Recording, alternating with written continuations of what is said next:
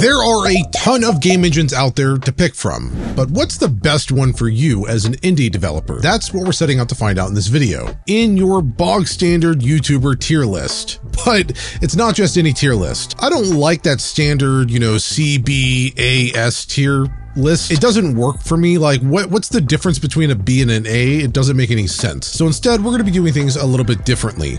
I'm going to be rating things either in a niche tier, a hobbyist tier, or sort of an overall good indie tier. That way, when you see the games on the tier list, you know instantly which one's going to be for you. And if there's any game engine that I'm missing, you can probably associate it immediately with where it belongs on the list. And just real quick, this is an unscripted video. My previous videos have all been scripted, not this one. So if you like how this is flowing a little bit differently than the other videos, or if you don't like it, let me know in the comments below. And while you're down there, if you find yourself enjoying the video, please consider liking it and subscribing if you aren't already.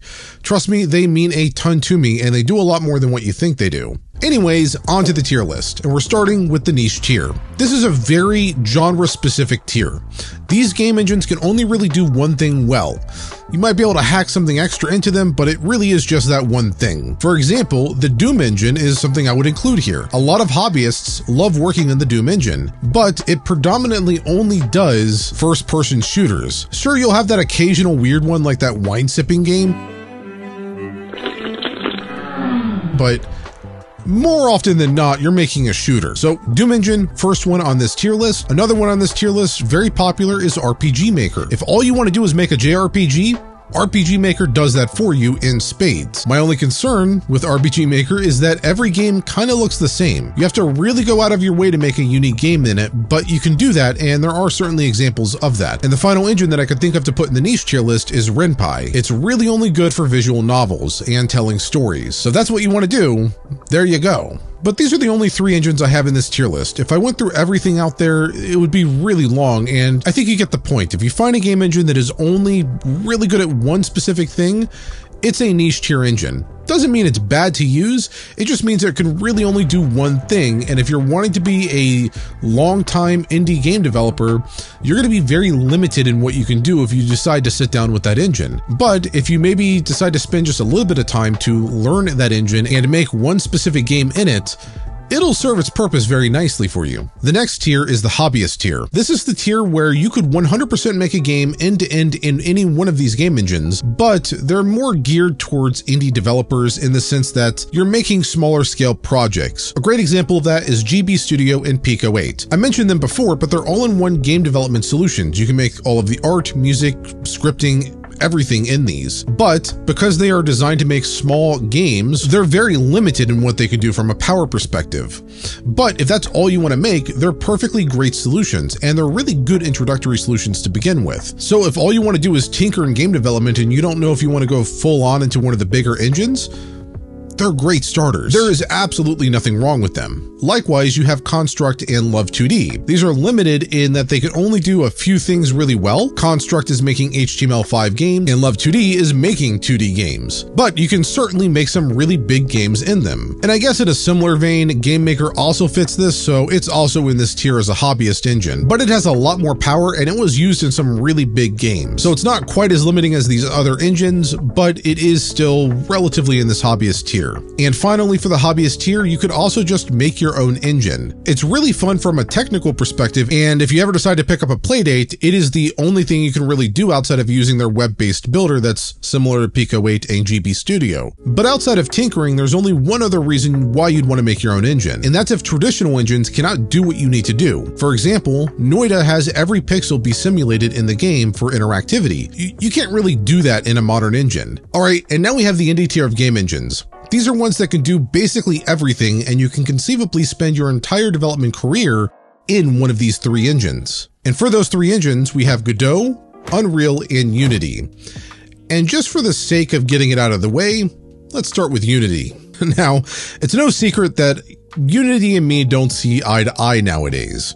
I used it from 2009 until earlier this year, but the number of controversies have 100% steered me away from it as of late. And trust me, if you go look up Unity controversy, there's like a dozen over the past 5 years. The big ones are that Unity purchased an adware company and integrated it into the software, which nobody liked. And then there was the whole runtime fee fiasco from 2023, which caused a lot of people to ditch the engine for Godot. And then more recently, there was the whole Unity Cloud thing where every new project was going to have to sit in the Unity Cloud, and if you didn't like that, oh well, too bad. Which, thankfully, the backlash from the developers, like with the runtime fee, forced Unity to sort of backpedal on that a little bit, and they've since not made it a requirement, but they still tried. And so that really got me thinking, what's Unity's endgame here?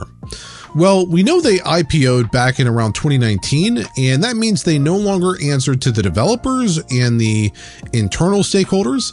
It's anyone that owns a stock or a share of the company that they are answering to. And traditionally, when you IPO, you're chasing ever-increasing profits year after year. And because Unity doesn't make their own game like Unreal does with Fortnite, they can't just print their own money, they have to squeeze it out of the developers. And we are seeing that time and time again with the decisions that they're making. It doesn't make Unity a bad engine. It is quite the contrary, a very, very good engine to work in. But I have no faith in the current administration of Unity to put the developers first. They have no financial reason to do so. And as a result, there's a hidden tier on this tier list, which is the I can't recommend in good consciousness, otherwise known as avoid list, of which Unity sits solely upon. Now, if you use Unity, this is not me trying to attack you or say you should stop using Unity. Trust me, I get it. I was on Unity for a very long time and even sat through the whole runtime thing because I thought stuff would get better. I made the choice to switch, and I'm not saying that you have to either. The point of me mentioning this here is if you're watching this video and you don't have a game engine that you want to build in just yet, and you're trying to take ideas and field which one you should, use, I don't want a new developer to go in here and use Unity at this point in time, unless they want to make mobile games. If you want to make mobile games, it's basically your only option currently, so use it. But if you want to make actual indie games, I think you're going to be better served by the other two engines that I'm going to mention here in a second. They each do different things better than one another, but at the very least, the developer is not trying to squeeze the life out of the developers for additional income. I just cannot in good conscience recommend Unity to a new developer. But again, if you're using it already, there's no reason to switch unless you're interested, in which case, we got two more recommendations to go through. And for the first one of these is Unreal. Now, Unreal is an interesting one. I think 95 or even 99% of indie developers do not need to use Unreal, but the number of people actually using it is way higher than that. So why do I think this? Well, Unreal was designed for AAA studios to make full-blown AAA games in. It can do lighter projects, sure, but that's not what it's designed for. So there's a lot of workflow in it that's not with the indie developer in mind.